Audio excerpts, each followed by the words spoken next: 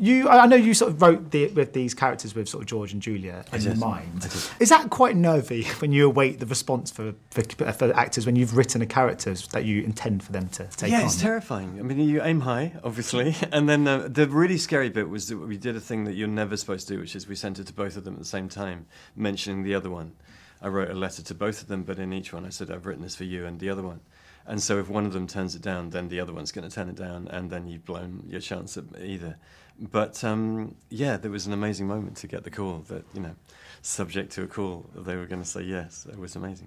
I mean, when you're dealing with two of the most iconic actors still living today, does there come a point as a director? I know you've still got to give directions, you've still got to tell them what to do and stuff, but is there a point where you just go, you guys are so well versed and so experienced, particularly like in genres like this, that you have to kind of just let them take it away to some degree? Yeah, completely, yeah. I mean, and they're very generous. They pretended to listen to me and pretended to do anything that I asked them to do, before reverting to what they were doing right before I got involved. But yeah, I mean, they know what, it's a gift rather than they know what they're doing, especially Julia is the queen of this genre, do you know what I mean? And so, not that George doesn't know what he's doing. And so you can, it just makes for an easier day, one take, and you're like, yeah, that was great. Yeah. I mean, this is a compliment, but this film felt like something that could have been made 20 to 25 years ago. It had that kind of nostalgic feeling to it. Why do you think there are less rom-coms and good rom-coms like this these days than there sort of used to be? I think, thank you, by the way. I think the tropes got a bit tired. I think the airport dash and the structure of it, people started to, if you know the ending, which is obviously the case with the rom-com, you know roughly how, so the journey is the point. And I think the journey became a bit cliched, and so, but it's nice to try and bring it back. I mean, when we were on set, George's greatest compliment, if he saw a shot we'd lined up or there was a beat in it, was to shout, old school. And so it was very consciously a throwback to the kind of movies, and they're incredibly glamorous movie stars. So yeah, it was a deliberate thing. Because I love seeing films like this in the cinema. I think I was sort of speaking with people in this room, actually, to Idris Elba about the film Beast last week, which also felt like a bit of a kind of throwback in a kind of nostalgic way. And I was speaking to them about how important it is that films like this still find a home theatrically. Because, there is obviously such a rise in kind of prequels and sequels and reboots and MCU sort of stuff. But is it something you really have to sort of fight for, to make sure that films like this are still landing in kind of cinemas? Yeah, we had the option of not doing this in cinema, and in a way there's a relief for the filmmaker in that you stay out of the tyranny of the marketplace, and so films aren't flops or not, they're just films, do you know what I mean? They're not judged by how much money they make or don't make, and that's obviously a nice thing for a filmmaker. But we very much wanted to try and bring audiences back to the cinema, and also, like, if this isn't a cinema movie, I don't know what is.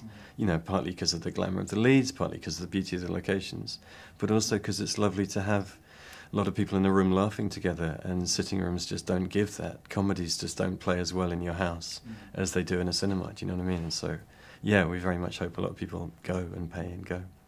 I mean, like with any films where Americans or kind of Brits to travel to a foreign land, the kind of cultural differences are highlighted, and part of the comedy derives from the American family sort of trying to navigate that, which is fine. When we go abroad, we all have to adjust to different places and ways of living. Was it quite a conscious balance for you kind of tonally to ensure the film celebrated people's differences, but it's never condescending and they're never too different, if that makes sense? Thank you very much. Yeah, I hope so. Yeah, there's a joke at the beginning where George makes a slightly kind of racist assumption about the dad and the dad starts laughing. Yeah, I mean, you try and... I mean, it turns out I've written 3 films in a row now that have been, characters going to far-flung places and learning about different cultures. And it's not, it just seems to be something that I'm doing, which is nice for me because I get to go to these places and meet new people. Yeah, I think if you do it with respect and humility and take it, then it's beautiful. I mean, there's a wedding ceremony in this film that I find intensely moving. And I loved learning about it. I loved learning about the different rituals and trying to celebrate them. And also, George Clooney was eating a murtabak at one point. A murtabak is one of my favourite things. It's nice, isn't it? Yeah, and it's like he had the real thing, and he was like, "It's not bad." Yeah, we were all eating it on set that night. Yeah. So. And lastly, I'm assuming, given your history that you're a big ABBA fan, I just wanted to know if you've been to that ABBA experience yet.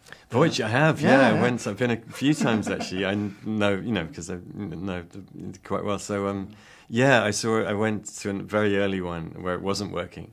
And they weren't sure that it was going to work. And then I went on the first night, and it was, it's ridiculous. It's sensational. That's good to hear, because I'm still toying with whether I should spend 100 quid on it, but I think I'm going to do it. Have you not seen it? No, I've not seen it. Oh my God, really you've never seen anything like it? Okay, cool. I mean, even if you don't like ABBA, you've never seen anything like it. I love ABBA. Well, then, oh no, go. Okay, cool. Completely That's go. all I needed to hear. No, totally Brilliant. go. I can't wait to go. Thank you so much. That's Cheers. Take care. Ladies and gentlemen, you're watching Hey, you guys!